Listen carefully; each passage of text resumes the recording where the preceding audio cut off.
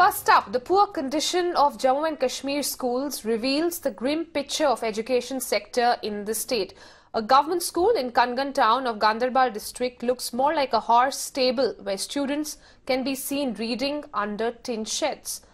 On the other hand, students of a primary school in Kupwara district are forced to undertake the dangerous task of crossing a water body on a wooden plank to reach the school. And these examples are contradicting the government's claims of providing basic education to children from economically backward families. And despite repeated pleas and significant funding as well from several schemes, the education department, it seems, has no money for these students.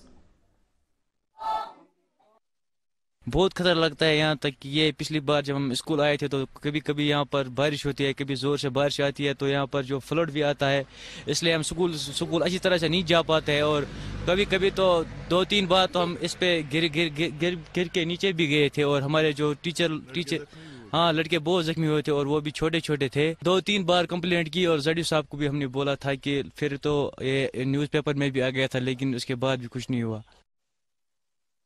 हमारे school में बहुत सारी problems का हमें सामना करना पड़ता है। मैं 8th क्लास में पढ़ती हूँ, हम शेड में पढ़ते हैं। हमें डिस्टर्ब होता है दूसरे बच्चों से, जो छोटे छोटे बच्चे वो शोर करते हैं। हमारे स्कूल में बाथरूम्स तो है मगर पानी अवेलेबल नहीं है, ना वाटर सप्लाई है। और गवर्नमेंट ऐसे बहुत सारे वादे करते हैं मगर करती कुछ नहीं है। हमारे शहर में देखो सर, जब हम पढ़ते हैं 3-3 क्लास हमारे साथ होती है। पहले नंबर सर जब हम बारिश पड़ जाती है तो वो सर हमारी किताबों का ये हाल होता जाता है बुरा। कुछ बच्चे जब गर्मी ज़्यादा होती है तो गैस की वजह से गिर पड़ते हैं। पिछले साल हमने 2 को फिर हॉस्पिटल भी रेफर किया हुआ था। बच्चों के साथ नाइंसाफी हो रही है। एग्जैक्टली ये खाली मैं नहीं कह रहा हूँ, समाज भी कह रहे हैं, जो पेरेंट्स हैं वो भी कहते होंगे तो बच्चों की नाइंसाफी हो रही है। एक क्लास में जब 3 क्लासें होंगी तो बच्चों पर उतना कंसंट्रेट नहीं रहता है।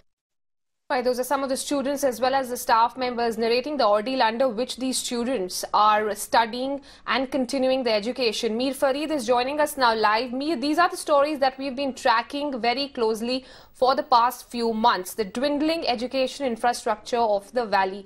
Each time the government comes up with tall claims of ensuring upgrading the infrastructure, but it appears nothing is really reflected on ground.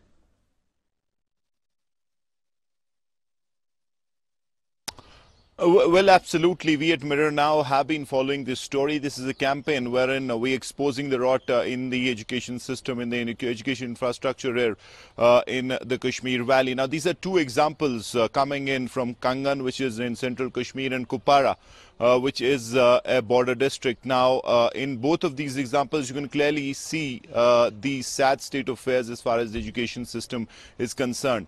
While if you talk of the city, still things are better, but in far-flung areas, as we have been saying non-stop, things are very, very bad. Now, these are poor kids from economically backward classes, people who cannot afford private school education, so they send their wards to the government schools. But unfortunately, just look at the state of affairs. In one case in Kangan, these kids, poor kids, are made to suffer in these schools, which look more like stable. A horse stable. In fact, in this case, there are at least 4 to 5 classes in a tin shed and a tin sheet separating them from one another.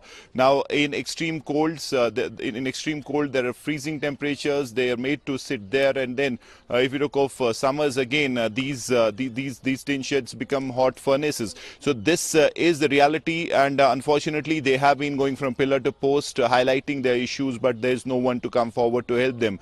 Not only students, but teachers also confirm what these students really go through each passing day. But again, if you talk of the education, the higher ups in the education department, the authorities, while they get the best facilities for them, you go to their offices, you'll find every latest facility. But when it comes to giving these facilities to these poor kids, for which there is ample funding, centrally sponsored schemes, but this money is not reaching these people. So this is clearly something which is absolutely shocking. Now, if you move to Kupwara, the border area, you can clearly see how these small kids are forced to move on a wooden plank, which probably for the authorities is a bridge, but it is a medieval pathway which leads to the school. Many kids have fallen into the water. Many have been injured. Now, it seems the authorities are waiting for some big tragedy, for some kid to get drowned in this water, and then they'll wake up. So this is absolutely shocking. And we'll keep tracking these stories from And far-flung areas of the Mir, Kashmir the Valley. fact being that we at Mirror Now have consistently been bringing out these reports to the government for them to take action. And there have been assurances also made each time. What is it that they are claiming that they've done up until now? Because these stories have been coming on for several months. We at Mirror Now have been campaigning against this issue for several months now. Each time we bring up a story, there are assurances made, but it appears that nothing is really being done. What do the authorities have to say on what is it that they've done so far?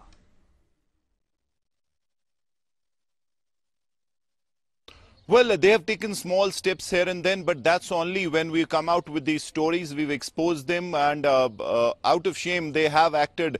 If you took off the story that we played just a couple of days back, where an MLA had to break the lock of his school to open it, and teachers were missing from the first day of this particular session. There, a deputy CEO was suspended. In other stories as well, it's only after we expose it and then they act. But otherwise, if you talk of generally the situation, it needs a complete overhaul. Now, again, as I said, it's happening in the far-flung areas where the students, the kids are in desperate need of education. Education is their right. It is being denied.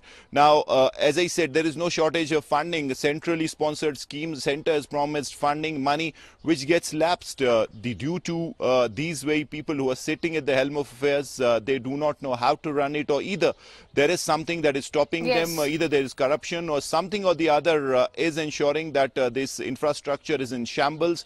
And again, now that we have exposed it, they'll surely act in Kangan or in other places. But then, as I said, it needs a general overhaul. It needs an audit, and people need to go to these far-flung areas, see for themselves the situation of these schools, what day-to-day problems these kids face. Now, these are basic infrastructural facilities, basics that we're talking of. We're not talking of big things. And even if you talk of basics, these schools are lacking. And so clearly, this is a rot that has been exposed, and now more needs to be done as far as going to these schools, finding out these faults, and then correcting them. Now, it needs to be done on a massive scale, but as of now, it seems once we expose it, they take action on restricted cases, but nothing if you talk of generally acting against all these complaints and generally as far as the infrastructure is concerned.